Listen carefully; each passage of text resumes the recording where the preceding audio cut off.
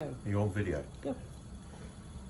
Okay, so a bit of an update on the wet garage floor this morning story. I've still got, probably to the annoyance of one or two people who just don't want to believe science, but I've still got the kit here, so we're doing some proper scientific measurements again. But if you have a look at the floor, it's drying out. So we're trying to work out, why is it drying out? Well, if you have a look at the hygrometer, the temperature has dropped actually, and is dropping very rapidly, from 14 odd degrees this morning to 12.5. The relative humidity this morning was about 80%. I think it was higher than that, yeah. It was higher than that, yeah. It's now at 79.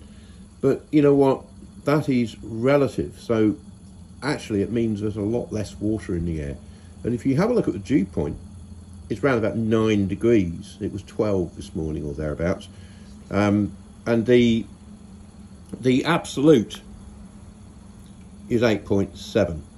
So basically, you're not going to get condensation unless a surface in here is below 9 degrees. So let's just have a look at what the imaging camera now tells us. So here we've got the imaging camera and we're looking at the garage floor, and you can see that we're trying to beat a target of 9. So all around here the floor is at around 11.3, 11.1, and if you have a look at where there's still some water, in other words water is evaporating, and as water evaporates of course it cools things down. So that's 10.3, another little patch here where it's evaporating, that's 10.6. So bearing in mind that the dew point now, going back to this, is TD, 8.8 degrees. So Translate that for us simple folk, Peter. everything is above dew point now, so all the water is evaporating. Okay. It's as simple as that. So we had an early morning plunge in temperature of the floor as opposed to the air temperature and the moisture content of the air. Now it's evened out. The temperature out there has dropped a little bit, but also the moisture content of the air has dropped dramatically. I don't know why, I can't explain the weather, but the fact is that the science says that we're no longer going to get any condensation on the floor. And indeed, you can see that it's actively evaporating, which is why you're getting those cold spots on the floor of the garage here, where there is still water. And that's how an evaporative air conditioner works. You pump water over a sheet, if you like, a filter bed, and you blow air through it, and that cools everything down. And that's exactly what's happening here. So everything's evaporating, the water's gone away, the air has dried up dramatically. So actually now we've got 8.57 grams, and I've just taken a measure inside, and the moisture level in the house is actually about the same as externally. It's in fact, it's about 9 grams, and it's 8.5 out here. So technically now it's drier out here than it is in the house. So we can turn the fans on again in the house, and we can reduce the moisture level in the house and make sure we don't get any rising damp in there, which we never have had in 20 years, but hey ho.